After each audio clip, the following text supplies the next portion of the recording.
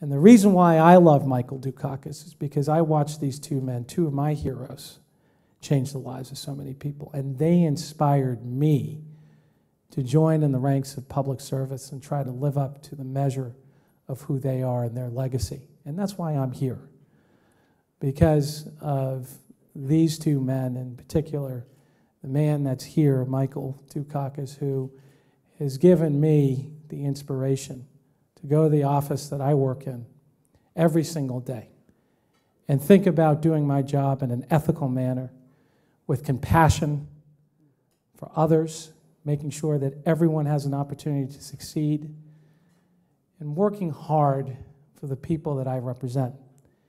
And that's the legacy of this man who Rick is honoring tonight.